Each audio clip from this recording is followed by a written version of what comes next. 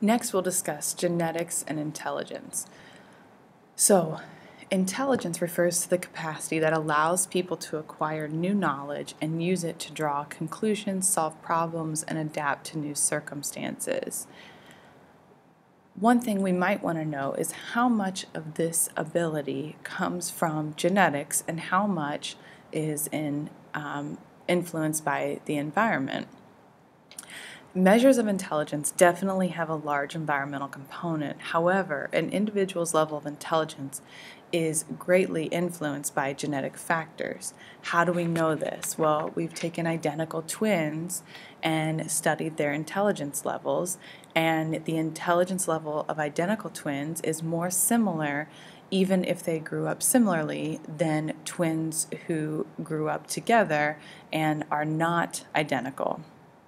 So for twins, we have to first understand what twin studies are.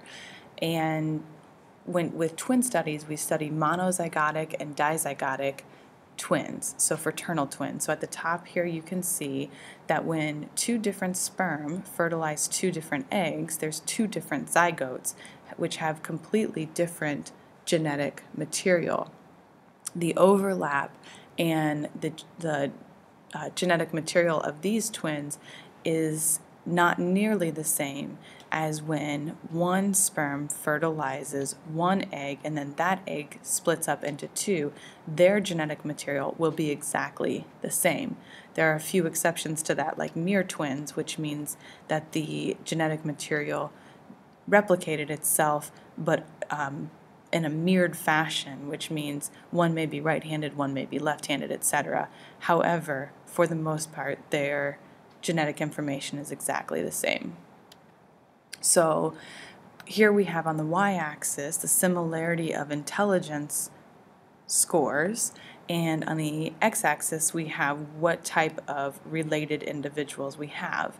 And all the way to the left you can see monozygotic twins reared together have the highest correlation or the most similar intelligence scores. Then next would be twins that have the same genetic information, the same genes, but they were reared in different environments. So environment certainly has an impact.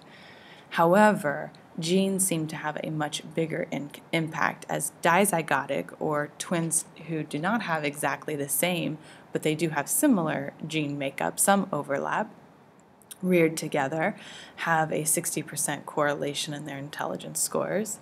And then siblings, so those who are just reared together, but they are not necessarily twins, they're just siblings, so they have 50% of their mother's genes and 50% of their father's genes in some order, have about a 45% correlation. And then individuals who aren't related at all and are raised in different households, so they don't have genes or environment in common, have virtually no correlation in their intelligence. So here we can see that definitely there is that correlation tells us that there's definitely a relationship between genetic material or genes and intelligence. And environment does play a role, however, it doesn't seem to be as big of a role as the genes. One way that researchers will look for what extent the genetic factors are responsible for the differences between individuals as opposed to the environment is they'll use something called a heritability ratio. So since intelligence is also influenced by environmental factors, we would want to know within a group how much of the environmental factors are actually accountable for the variance in this group. So a heritability ratio is a variance measure. So how much of the variance is caused by genes and how much is caused by the environment. So it's a summary of the effect of genetic differences within a given population and environment. So for example, and this number has a value between 0 and 1. So a 0 indicates no phenotypic variability is attributable to the genome. So let's take that to intelligence. No variability is attributable to the intelligence of no variability in the intelligence of a group is attributable to the genome or the genes, or a 1 indicates that all of the intelligence is attributable to the genome or the genes. So how much do an individual's phenotypes vary in the group that we're examining in their current environment? If we took that same group and put them in a different environment, we would have a very different heritability ratio, because we're wondering how much of the genetic variance is accountable for what the group looks like, or how the group performs on an intelligence test. This heritability ratio will not tell us anything about a specific individual's ability or level of intelligence, however.